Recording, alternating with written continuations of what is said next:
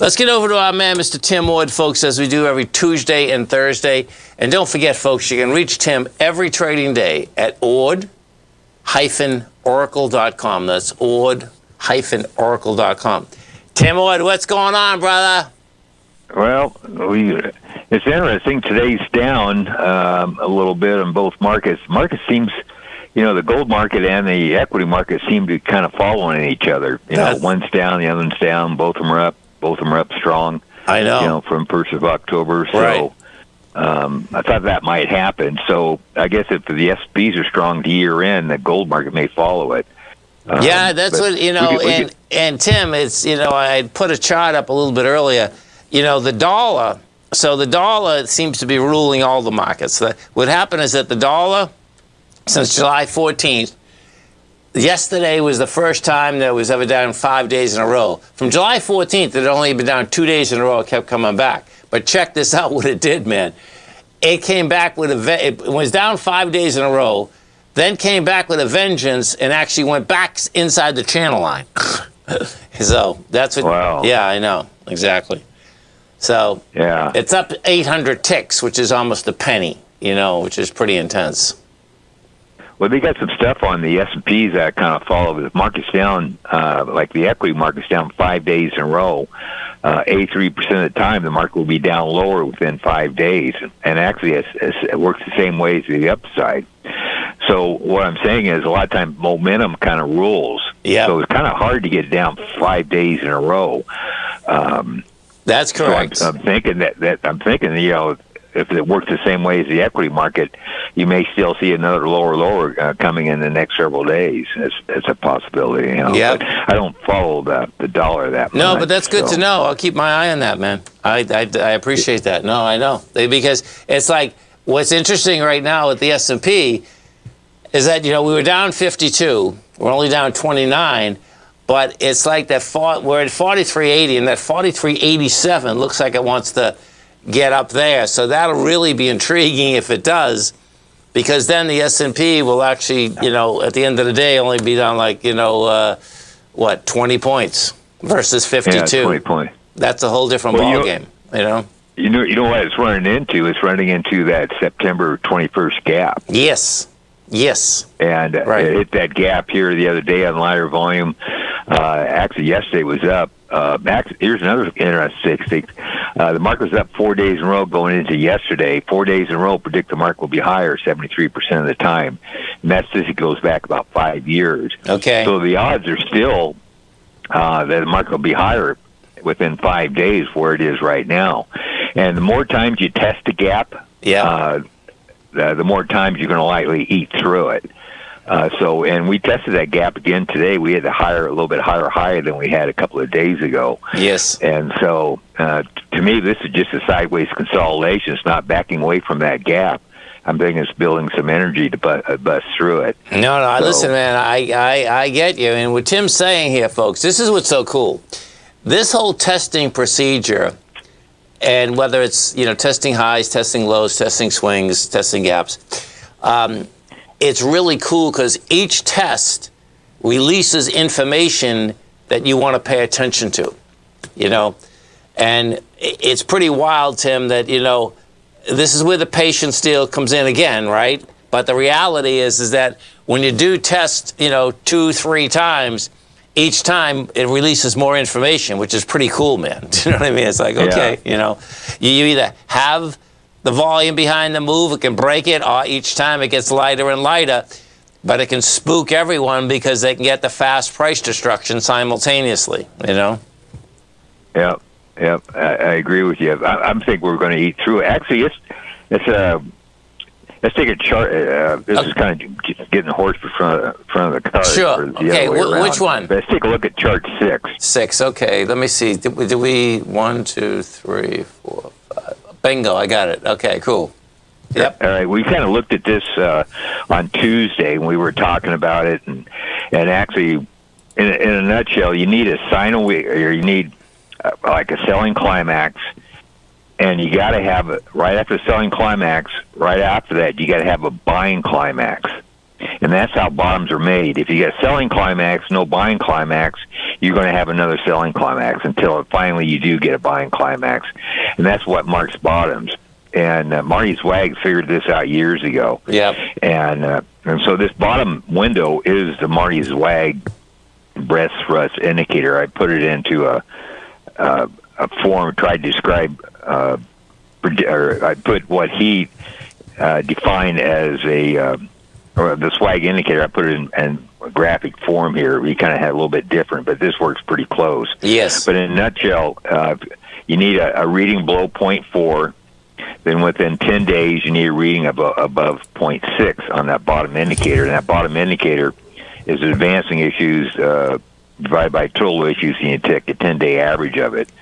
And so we did hit 40 last Thursday, anyhow, and it started to go up from last Thursday, and it hit like 55, and now we're back down to 49. I hear the music, so I can hang on.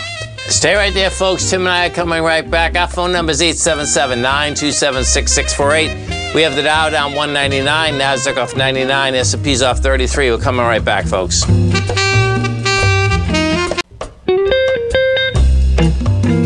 Welcome back, folks. Dow Industrials trading down 190. S&P's are off 92. S&P's off 92. Man, oh man. NASDAQ's off 92. S&P's are off 32. We're talking with our Mr. Tim Ord, and we are talking markets right now. So we're on Zweig. Right. Yes. Yeah, the Zweig breast thrust indicator. So anyhow, this triggered last Thursday. Has to be within 10 days or less. And so that puts us next Thursday, would be October 19th, that this Zweig thrust indicator has to trigger for it to, trigger. And if it does trigger, it implies the market is in a bull move or has made a intermediate-term bottom.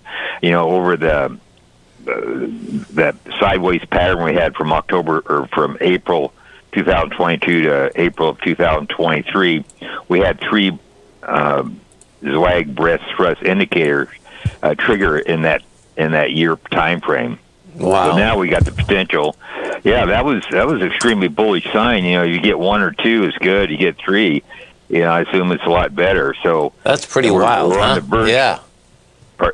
Go ahead. I'm sorry. No, it's just pretty wild, man. I like the idea if it triggers or it doesn't trigger. I mean, that's what's kind of cool about it. You know what I'm saying? It's that in both ways you're getting information about the market. You know?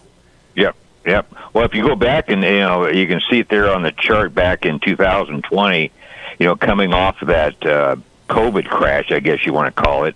You know, we had a couple on that uptrend. You know, even on the corrections that we had in October of 2020, you know, you got these Zweig thrusts all over the place in there.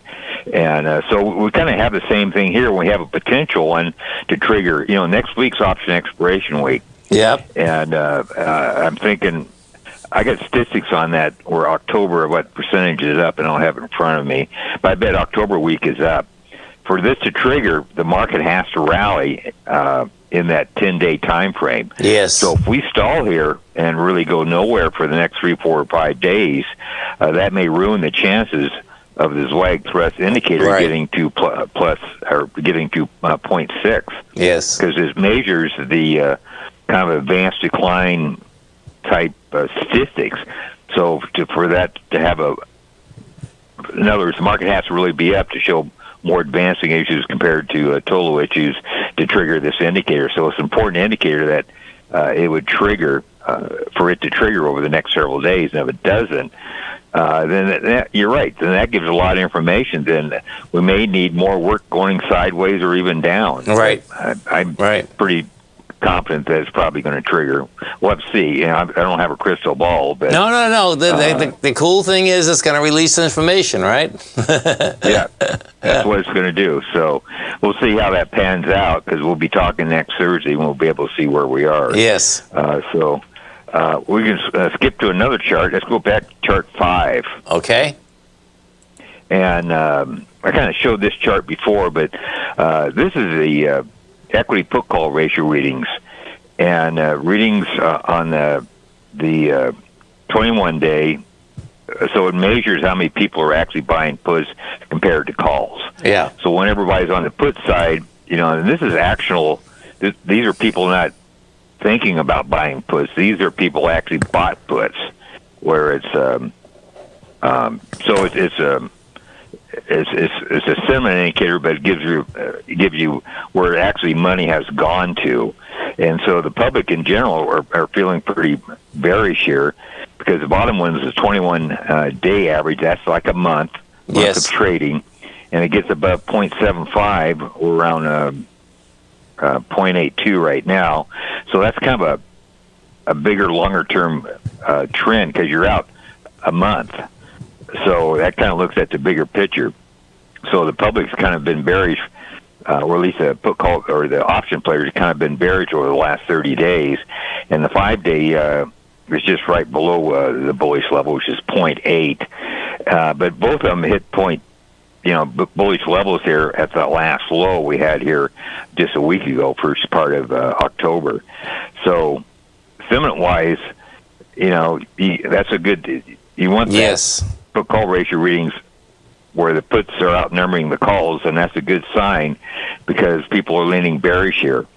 And to really feed a rally, you need kind of a shorts to be covered type things to really initiate off the bottom, and we kind of have that here. That's the reason why I think this lag thrust indicator may be lit up, I guess you might say, because people are still kind of bearish. They're not believing the rally, and that's really what you want to see. No, I can see that, and for a full month, I mean that's pretty cool, because if you actually take a look at as Tim says, folks, there's an average of 21 trading days in a month. And we actually take a look at this. Now, check this out. This is where it gets really interesting. Where we are right now on the SPY at 433, well, 5, 10, oh my God, 15, 17. We're at 17 days. You go back 17 days and we're at the same price. So that gets interesting. So, and what happens on a put-call ratio, those puts, folks, are decaying every single day. So, this is intriguing, man. There's no doubt. Yeah. Yeah. Well, this chart goes back to, I think, about 2000 mid-14, and you can see at all the major lows. He took out any low back there of all the lows we had going back to mid-2014. This indicator popped where it's supposed to pop. Yes. It came into bullish territory. So, and it's doing it right now, just on a fairly minor pullback. I think we kind of jumped above a trading range, and now we came back and tested it, and all of a sudden the put call ratio surges. So right. The whole thing leans bullish so far. So yeah, because it's so intriguing, Tim, and folks who have if you're in front of a computer, the bottom line is that we came down fast and furious, and we were down like 52 S&P points in about a heartbeat. Now, that being said, it has already taken back 25 of those points pretty quick. So that's where it really gets interesting. It's like, okay, really? So we'll see where it shakes out. But actually, if you look on today's S&Ps, we're at about 64 million shares. This is on the SPYs. And the previous high we had 2 days ago at 78 million shares. We got normally all the volume really comes in on a close. I bet today's test of the 2 days ago, today's Thursday, be Tuesday's high, because we did touch Tuesday's high if you do it on the SPY. Yes. And if you test the previous high on equal or greater volume, usually you go through that high. And I bet today's volume will be around at least 78 million shares, or within 2-3% of that. It will. That's all it needs. Yeah, because it's at 67 right now. Yeah, it definitely would. I mean, they'll put 20 million into this in a heartbeat. It's only 330. Yeah, it's 338. Yeah. Particularly because what does happen, folks. Stay right there. Tim and I are going to be coming right back. And what I was going to say, what does happen, folks, if you get any kind of, even a small rally, we're at 43.83 right now, and that number I gave you is a 43.87. It wants to go to that number. So if the market participants start seeing that, okay, now we're only down 21 S&P points, guess what? That changes the perception of a down market. Stay right there, folks. We'll come right back. Welcome back, folks. Tim Wood, Tom O'Brien. We do appreciate you growling and prowling with us out here. We have the Dow Industrials up 146. NASDAQ down 146, rather. NASDAQ's off 77. S&Ps are down 26. And we are looking right now at, let's see, I'm looking at the put-call ratio chart, Tim. Right. Okay. We're kind of done with that. Okay. So anyhow, it's basically bullish. Let's actually look at a long-term chart of the gold market, which is chart number 3. Okay. I thought you'd find this real interesting. And it's kind of a weird ratio, but it's a monthly, the middle window there of that chart. Anyhow, the chart goes back to, like I said, 1984, yep, sort of. 84, yeah. It goes, a long time ago. And so, anyhow, the middle chart is the monthly XAU gold ratio. And that's all it is, so as far as you could go back with that chart. And what seems to work the best is the bottom window, which is the slow stochastics of that ratio. And every time it got down below -10, the slow stochastic -10, which is all those blue lines across the chart, the market was at an intermediate low. It picked out the 2000 low. It picked out the 2016 low. It picked out the 2019 or can't quite see it. Yeah, it looks like about 2019 low, and back in August of 2022, in other words, about a year ago, it picked out a major low. So it measures the momentum of that XAU gold ratio on a monthly time frame. So yeah, the last trigger was August of 2022. I got it noted on the chart there. So and normally what it does when it gets down below -10, it normally goes right back up to +80, which are all the red lines across the chart. Okay. There's not a lot of them. The last time it went from 2019 low, then in 2020 looks like it hit the top pretty good, and that went back to August 2022 low, and things would get dicey if this bottom indicator got back above +80. But right now it's basically on a buy signal on a monthly time look frame. at that thing, man. Wow. So it's proven it's worth over time. So and we know that gold is so cyclical. It's amazing. I mean, so it totally makes sense too. You know what I mean? It's not like buying Apple. You know what I mean? It's a commodity. Yeah. So you're gonna see it go up and down. Right. Cool. Yeah, so actually, if you look at that 2000 bottom, it gave a buy signal at the 2000 time frame, early 2000. Then it went up, and those red lines right after it, when that ratio goes up too fast, and that slow stochastic gets up too fast, too quick, up +80, it picked out all those tops going higher over the next several years. Right. I thought that was pretty cool. No, it is. And if you were around at that time, folks, okay, what had happened, which was pretty wild, is that once gold came... We were not doing this stuff, but we're doing... We were. Yeah. We were. I wish I discovered it back then. Over the years, I kind of researched and figured out what works most of the time. Yeah. And, but... Yeah. The trouble is, it never really got you out at that top of 2011. You had to do a Bollinger Band thing and follow that. Well, you know what, Tim? The way I got out at that top, right? It was a 1 to 2 ABC up, man. And it was, remember, I think you taught me this. If you go more than a 1 to 1.618 down or up, you change the trend is like really quick. And it was a 1 to 2, and I said, "That's it, man. I'm done." And I was done. I sold out totally, man. Do you know what I mean? It's like, okay, man. And the high came in like, I don't know, 2 weeks after that. It kept going higher, but 2 weeks after that it was done. It's like, okay, man. Yeah, but if you look at that monthly Bollinger Band, it kept you out of that market, all the way back down to that 16 low. Oh yeah, listen, man. After you showed us that a couple weeks ago, I love that one, man. That's so simple. It's insane. Yeah, it's pretty. That's why I'm saying. A lot of times I say in my market letter, momentum rules all indicators. It does, and it really does. It does. Right now we've kind of been chopping sideways on the bigger time frames here. The Bollinger Bands are probably going to start squeezing here in the next couple of months.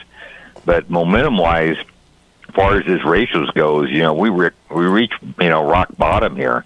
So on a bigger time frame, I guess you're a lot closer to a low than a high. So if you get up around plus 80, then you're a lot closer to a high than a low. Yes. So we'll have to wait and see how that develops in the coming weeks. Yes. Or coming month, I guess. But on a shorter term time frame, we can. Let me see here what we can do. Go to chart 1. Okay. There we go. And all right, chart 1. Anyhow, this is for some reason it works really well, but the second window down from the top is a bullish percent index for the gold miners index / GDX, and this is on a weekly time frame, and it goes back far as I could take it, which is 2008 looks like, and then I put an RSI to it. So if it goes down too quick, the RSI goes too low. If it goes up too quick, then that's also a signal, because it could mean a short-term top. And it does pretty well picking out actually minor highs, or actually decent highs and decent lows. But it gave a signal. I put the signal date on there of August 28th, 2023. And a lot of times when it does get a signal, I circled in red. Yes, I see that. The times that it gave, a lot of times, sometimes it goes sideways. A couple of them did. Some actually marked a decent low right off the bat. But a lot of times it either goes sideways or down modestly. And the last 3 we had, it went sideways to down a little bit, including the current one. And so, but over time, it's been really accurate. So, in other words, when everybody kind of dumps on the market, yep. As far as the GDX markets, usually those are huge opportunities. And when everybody gets extremely bullish in the market, then that's also extremely bearish, because if this thing goes up too fast, too quick, then the RSI will get up to around plus 70, and that's also a sign for a signal that's gone up too fast. The market will need to be careful here. But so it generated an August 28th signal, and I think we talked a little bit. This is usually, the market will drift lower for several weeks before that upturn begins. And I'm thinking that's exactly what's happening here. I think it's turning up here first part of August, and I think it's because the RSI is quite a ways above 30 now. So momentum is kind of turning up right here. So I think it's the start of a little something bigger that may last. I think probably previous signals of this type have lasted several months.